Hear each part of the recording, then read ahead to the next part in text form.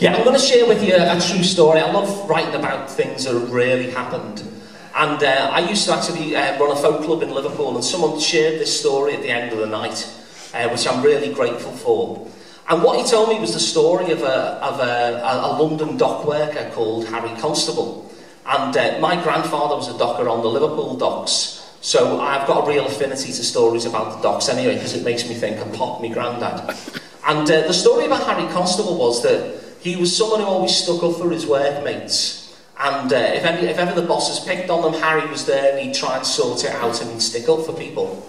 And of course this got on the boss's nerves, so they decided that what they'd do, they'd get rid of Harry Constable from the London docks. And Harry's reputation, by the way, was massive. It wasn't just down in London, it was up here as well. You know, he had quite a following on the Birkenhead docks as well. So in the end, they get rid of Harry Constable.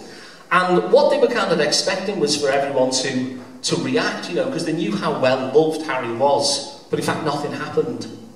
And in order to understand why nothing might have happened, you have to go back to that time when my granddad was working on the docks, and it was all casualised labour. So you'd turn up first thing in the morning, you'd be hemmed in like cattle into something that they call the pen, and you'd hope for a tap on the shoulder, which meant that you had work that day, and if you didn't get the tap on the shoulder, then you'd have to go home hungry, basically. So you can kind of understand why everyone would keep their head down. I mean, after all, they'd just seen as well what had happened to Harry Constable. But that's not the reason why they didn't do anything. The reason why they didn't do anything is because they were actually being quite clever and they were picking their moment to strike. And then on this morning, they smuggled Harry in so he could witness the whole scene. And they were all there in the pen. And then every single time one of the dockers got the tap on the shoulder to say, "You've been picked for work," every single one of those dockers, to a man, said, "If Harry don't go, then I don't go. If Harry don't go, then I don't go. If Harry don't go, then I don't go. The docks are at a standstill." So that's your bit, but we'll do it a bit faster than that. If Parry don't go, then I don't go. If Parry don't go, then I don't go. If Parry don't go, then I don't go. The docks are at a standstill. If Parry don't go, then I don't go. If Parry don't go, then I don't go. If Parry don't go, then I don't go. The docks are at a standstill. His mother was of Irish stock, his dad and granddad worked the dock. To hear and speak the men would flock, as Harry was no traitor.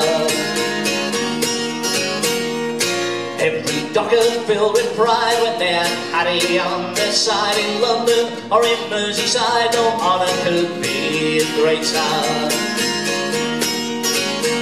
The bosses grew into a sweat. This side of year's an awful threat. When you're hiding, don't forget, be fighting in the pen.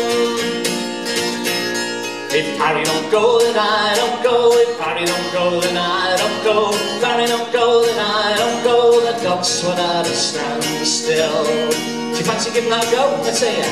If Parry don't go, then I don't go. If Parry don't go, then I don't go. If Parry don't go, then I don't go. The docks were at a standstill. They were smiling how they thought they'd waited first until the port was crammed with cargo to import. Then demanded Harry, "Do you think we go ahead and take your coin and bow our head? As you rob our brother of his bread, you better bring back Harry." The bosses knew they must agree that game was up. They could see there's no beating unity, all because they said, "If Parry don't go, then I don't go. If Parry don't go, then I don't go. If Parry don't go, then I don't go. The docks were at a standstill. If Parry don't go, then I don't go. If Parry don't go, then I don't go. If Parry don't go, then I don't go. The docks were at a standstill. Well, the bosses knew they must agree that game was up. They could see there's no beating unity, all because they said, what did he say? Let's say it. If Parry don't go, then I don't go. If Parry don't go, then I don't go. If Parry don't go, then I don't go. The dogs were at a standstill. If Parry don't go, then I don't go. If Parry don't go, then I don't go. If Parry don't go, then I don't go. The dogs were at a standstill.